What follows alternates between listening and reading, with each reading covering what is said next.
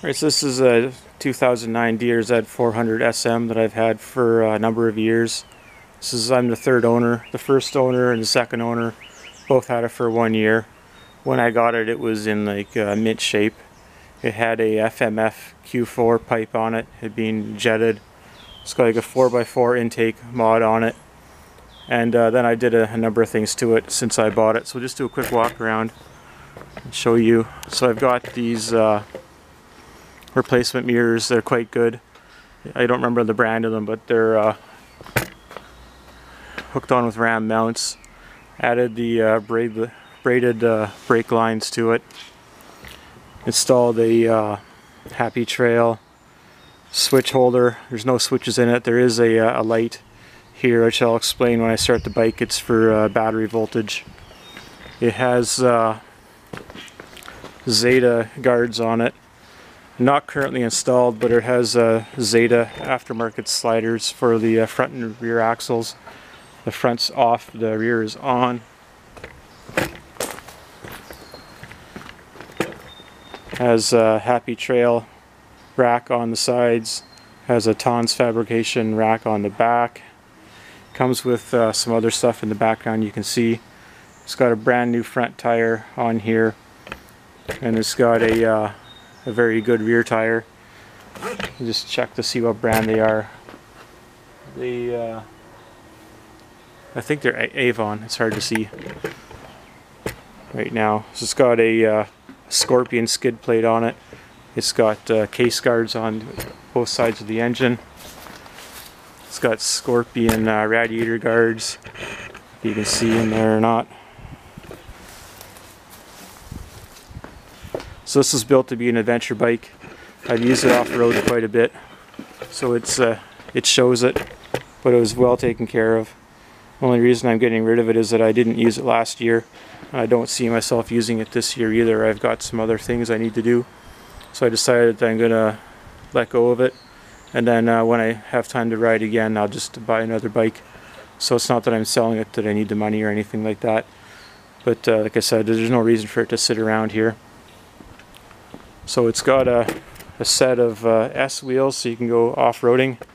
They're DOT knobbies on it. And these are Kenda Trackmaster, I believe. And these are both essentially new tires. I've gone through one rear tire, but you can still see the knobs on the front tire. So the fronts last a very long time. Then this rear, it's been on the road for, well, it's got a couple hours on anyway. Still got the knobs on the side. And it's got the SM brake rotors on it, which you will need if you want to switch wheels back and forth. It's got a Happy Trail 33-liter box for the back. It's got the original pipe, should you need it. If you're going to go off-roading with the pipe that's on it, the FMF Q4, you should put a spark arrestor in it. It doesn't have one. And it's got an edge tail light on it.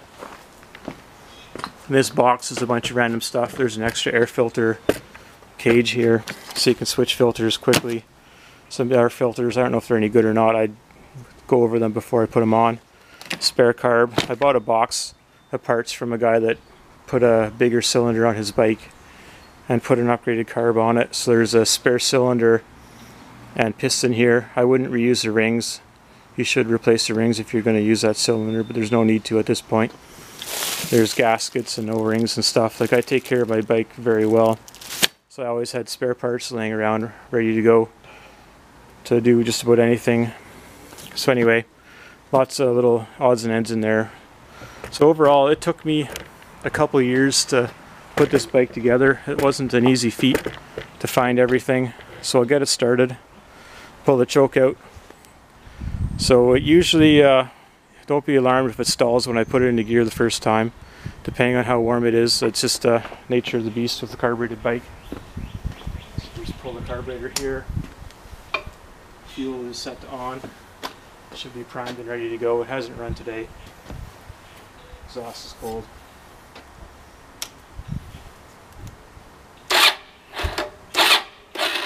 So I should say that I've took the decompression system off the cams on here. There's a spare set of cams if you don't like this, but it's for reliability. You should take the decompression system off the cams, but it makes it, you got to bump it a couple times for it to start.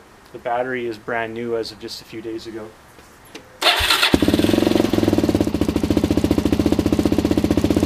So it'll warm up here quickly.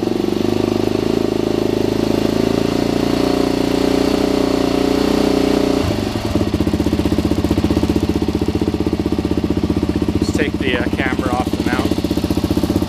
It's an easy way to do that.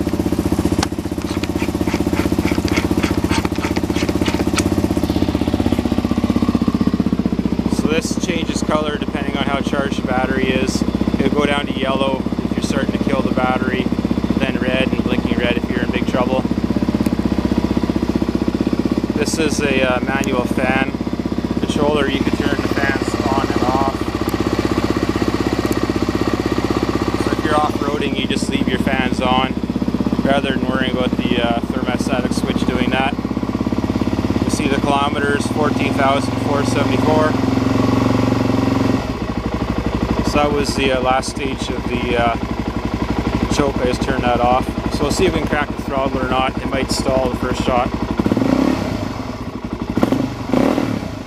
No, I guess we're good.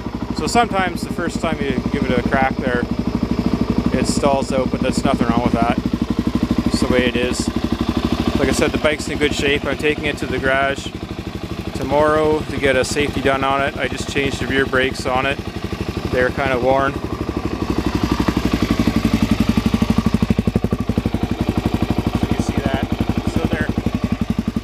Get damaged by the water and whatnot.